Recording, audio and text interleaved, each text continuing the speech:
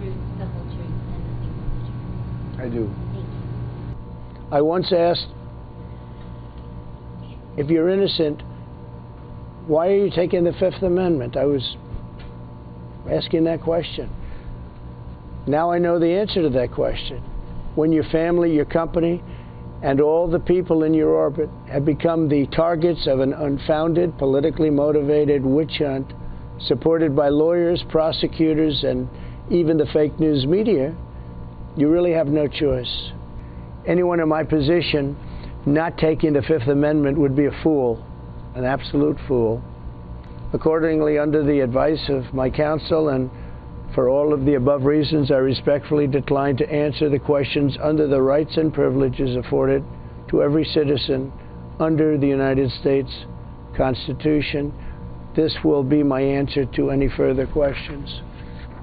So the 2020 Statement of Financial Condition contained false and misleading valuations and statements. Is that correct?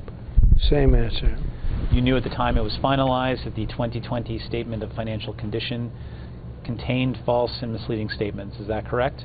Same answer. In preparing the 2020 Statement of Financial Condition, Alan Weisselberg, Jeff McConney, and others worked at your direction and followed your instructions to inflate asset valuations on the Statement of Financial Condition by employing false or misleading assumptions. Is that correct? Same answer. Is that your signature on page 2?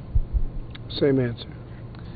With regards to your old post office property, is it correct that through the use of the inflated Statement of Financial Condition to obtain a favorable interest rate, you were able to save at least 5% per annum in interest payments on the construction loan of up to $170 million from Deutsche Bank? Same answer. Is it correct that absent the $170 million construction loan from Deutsche Bank, you would not have obtained the ground lease on the old post office property or been able to provide the renovation to the property that occurred? Same answer.